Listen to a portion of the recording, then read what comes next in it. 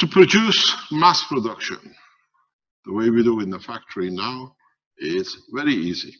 You buy yourself a mixture of materials. Try preferably not to use aluminum. Aluminum creates a paste due to its construction when it's GANS. Copper, preferably brass, because if you buy brass, you have a mixture of all the materials with you.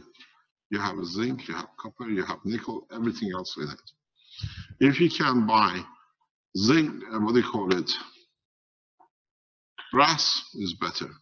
Nickel, titanium, whatever you can get your hands on.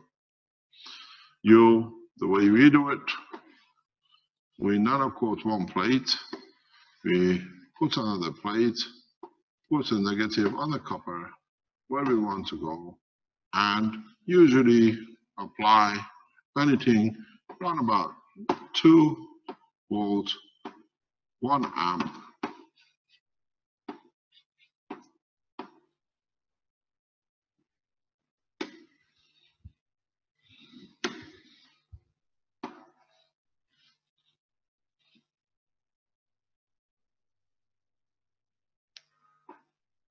And you put in a good, what is done in the factory, 15% salinity is good.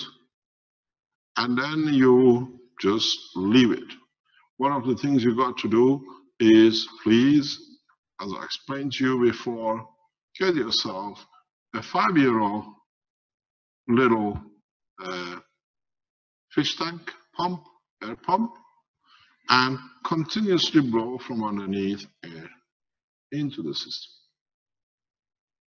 Because then you increase the possibility of oxidization. It's much better. Try to do your connection as we done or nearest the plate which is producing. You'll find out your plate like this, what we see, literally you have it this much in the water, and within a day or so it totally disappears. You put the next plate in because all the atomic structure changes to GANS.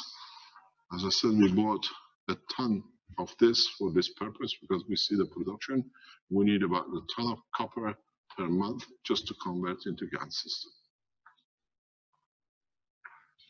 It's a huge, because you produce all your nano coating and the GANS coating for the what do you call it, for your capacitors, for the center ball in the center.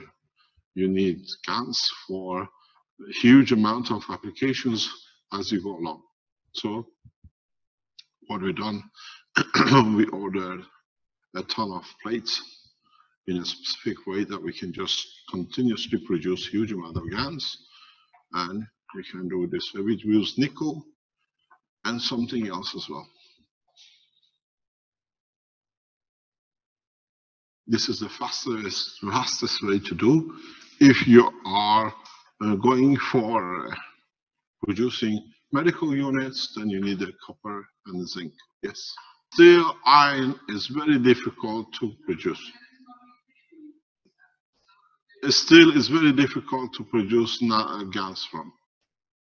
It uses a different current flow.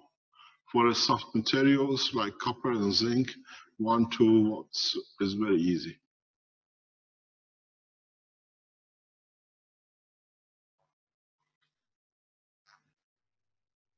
This is how you produce.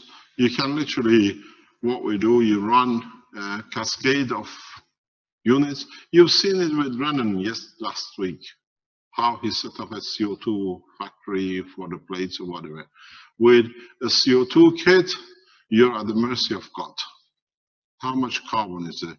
You connect your air conditioning of your workers because they are the best CO2 supply. They breathe in and out into your CO2 gas tank. If you give a mask to your workers that whatever they breathe out, you collect, you can produce a lot of CO2s. Don't forget, you don't need a CO2, you need the carbon side of it.